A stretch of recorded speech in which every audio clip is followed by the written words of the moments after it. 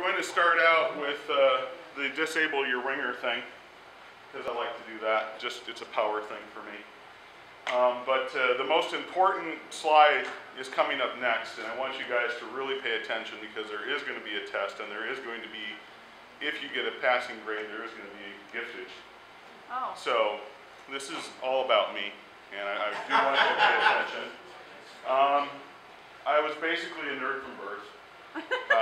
We figured that I was dropped multiple times. We were in a farm area, so who knows what could have happened. My big thing was flashlights and pens for birthdays and Christmas. I really liked that. I made my mom drive me to Radio Shack every Saturday religiously.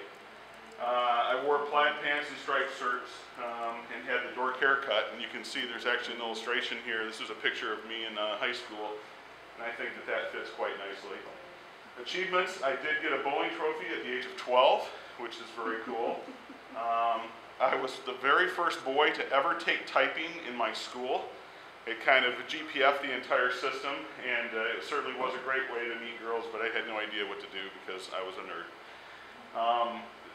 Where things started to take a more serious turn is I bought one of the very first Radio Shack TRS-80 computers, and I started controlling stuff in my life as a teenager. Started controlling things in my bedroom, started controlling lights and radios, and it was a bizarre thing. So now here we are 30 years later, and we have a few systems installed. You'll see here, that's our installed base. There's actually, the latest count is about 18,000 systems installed, about 7,000 digital channels.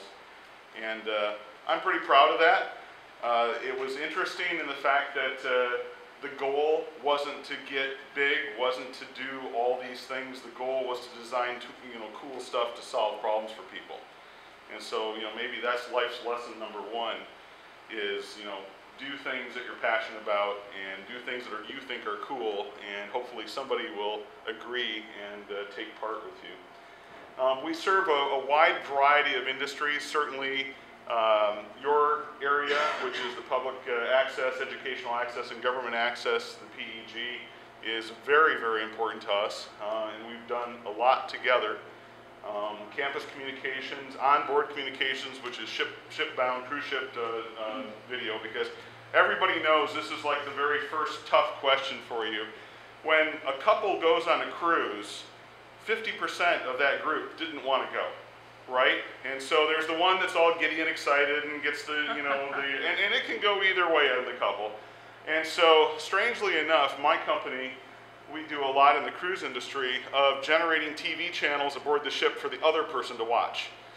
So that's kind of what happens there, because the satellite footprint and bouncing around doesn't work out so well. Medical facilities, religious broadcasters, correctional facilities.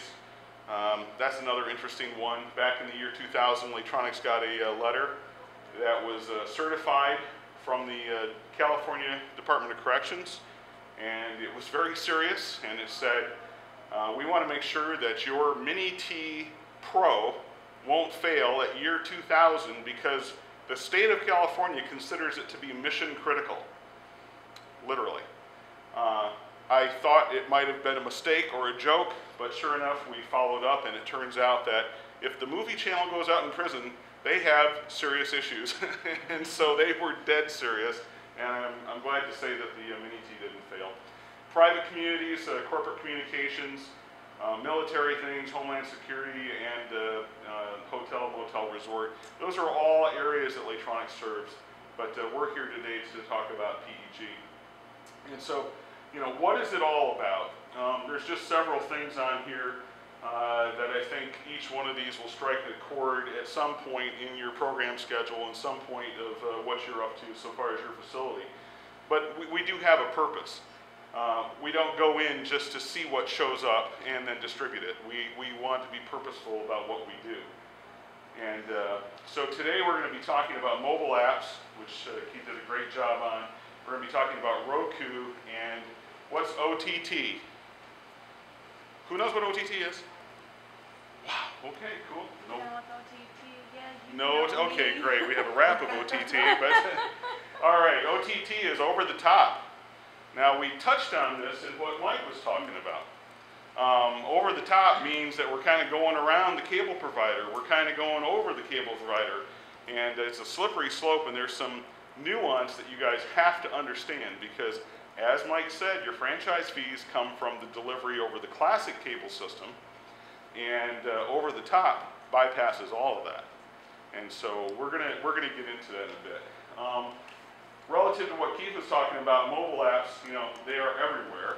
And it's not just mobile, and this is one of the things that we didn't talk about, that I want to hear what Keith has to say about this. Certainly we're aware of mobile apps in our handheld devices. That's a given. But who's thinking about mobile apps on their TV at home?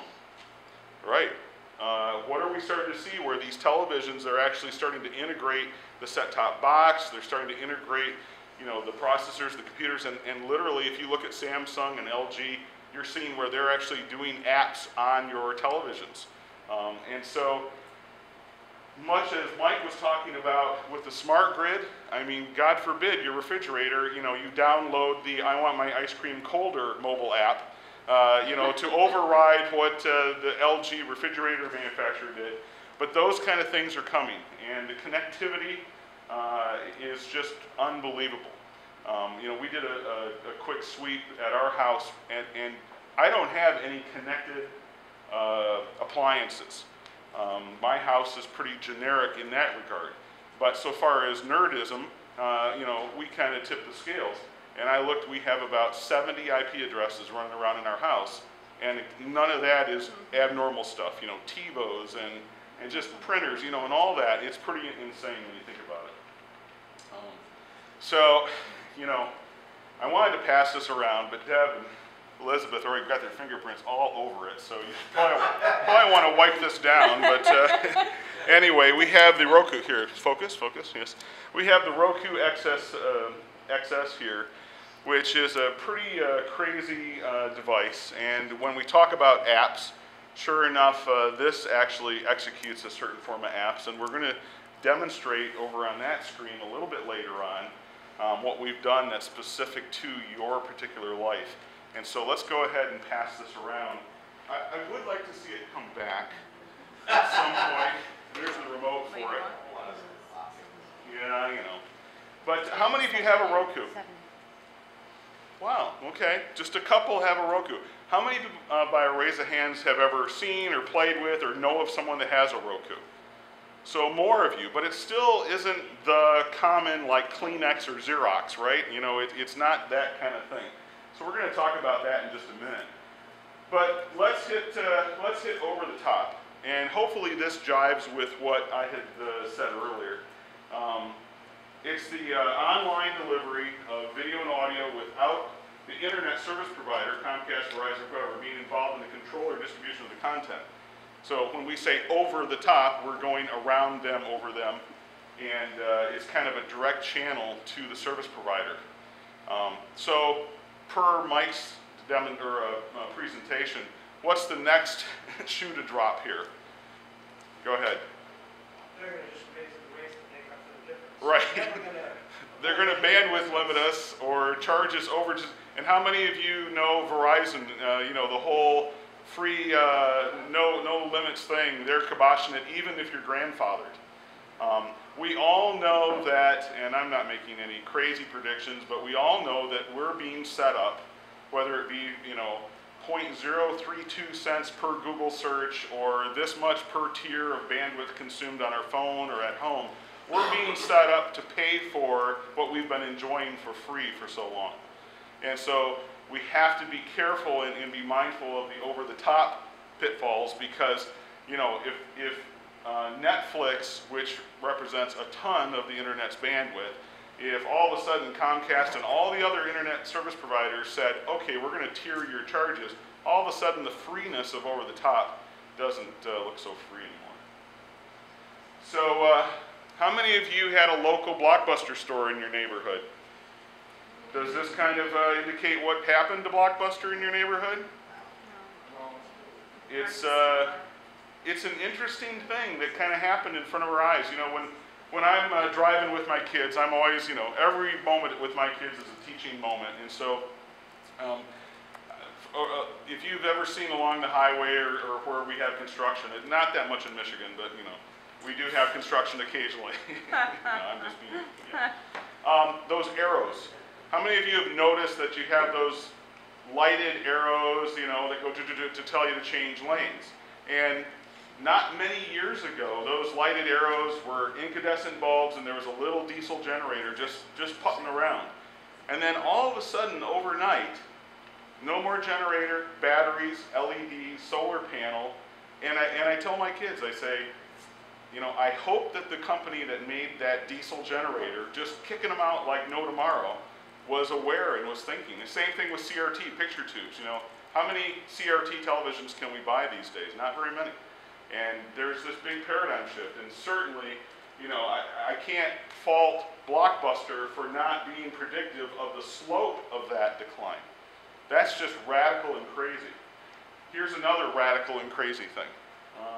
This is actually from some information from Roku, and you can see that, you know, when they started out with the Roku players in 2009, there were hardly any channels, and look at the number of channels. If I can kind of bend over here, there's probably double that now. Like, again, this information, especially when you have that kind of slope, dates itself very quickly.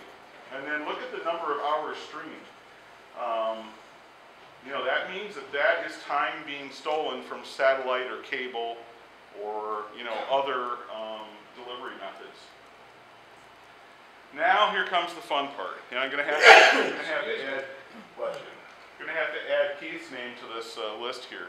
There are thousands of companies that now want to be part of that solution, part of that delivery method. Whether it be they're going to provide apps, or they're going to provide DRM, you know, security layers or that sort of thing, and it's pretty incredible. And so, as with any brand new area, you just have everybody flooding in. It's really the equivalent to an electronic gold rush. Some of the challenges that we face with over-the-top and delivery such as this is, of course, we have a wide variety of target devices. And in the good old days, none of you really felt my pain, and I'm going to share my pain with you now, but back in the good old days of VHS tape machines, when we were controlling your tape machines, I don't know what's wrong with you people, but you wouldn't all buy the same brand and the same model. And hence, at Laytronics, we have shelves of all these different brands and models of tape machines that we had to develop interfaces, because sure enough, you know, if we said, yeah, we have an interface for a Sony 200, she would call up and say, well, I have a JVC 300. And it was like, well, we don't have an interface for that. Well, if you want me to buy your thing, then you're going to have to interface it. And so we literally have this huge, you know, shelving system full of those tape machines. Well, that's a great analogy to today. Even though a lot of us think about the iPhone, we think about the tablet, the iPad, we know that there's Android out there. There's also now the new Windows 8 phones and that sort of thing. There's a ton of other phones still out there that are media enabled. And the bad news, and Keith, in your work through all this, if it's Android, is it always the same across all platforms? Oh, yeah, every time. Yeah, No, exactly. He was being sarcastic, just so you're clear. I just got an email saying there's a whole bunch of problems with Android. I mean, it's Right. a nightmare. Right. It's and really the same thing we've experienced even in iOS on the Apple side. There's things that work on an iPad that don't work on an iPhone that, you know, so that is the challenge. And quite honestly, a lot of the big players are kind of sitting back and waiting for the dust to settle. And at the same time, we all want to move forward. So I think we're all familiar by virtue of the presentations today and the information that we've gathered on our own about, you know, create you content. Yeah, no, content you create. That's something you're good at. You gather it from the community, you bring it in, you make your own awesome content. And then, you know that you have viewers out there. The killer is the stuff in the middle, right there. And that's the thing that we're all faced as a challenge. What was the stuff in the middle, like today, if you're pumping out over UVerse and Comcast, then what is the stuff in the middle? Who's the stuff in the middle? Anybody? I just said it. It's Comcast and Uverse, right? They're the delivery method. They're the thing in the middle. They're between your content and your viewers, right? And so the problem is that we're looking at a shift. How many of you, by a raise of hands now, are doing any form of streaming? Wow. Okay, that's a bunch of people. Were you thinking about streaming 5 years ago? It wasn't, no, Tom. He's just a dreamer, you know. Why give it away when they're not paying for it? Right, right. And you know, that's the thing though, is that all of a sudden one day you woke up and you realized you had to stream, right? And yet it was just this added burden, this added thing, and there's a lot of peril. How many of you think streaming is just a walk in the park? Not anybody, because it isn't, because you have to convert the video, which is called an encoder. You have to deliver it to the internet. And then there's this dirty little secret in the industry, and I've harped on you guys for probably at least 3 or 4 years about this one. When somebody tells you that you're going to stream to the world from within your facility, I'm going to force you to do the math today. Let's just go through it. So I'm going to get complete techno dweeb nerd on you here. Let's say that your video stream is a conservative and low 300 kilobits per second. Let's go to 500 to make it super easy. So if you have, each stream is 500 kilobits, and you have one user, one viewer watching the stream out of your facility, then how much bandwidth have you used up out of your facility, outbound? 500 kilobits, right? Now you have 2, okay, that's a megabit. Now you have 3, that's 1.5 megabits. 4, 2 megabits. Okay, now the thing is that a lot of us, you know, from our cable companies will see that they talk about, oh, here's your 30 megabit service, your 20 megabit service. That's 30 and 20 megabits what? Down or out? Down or up?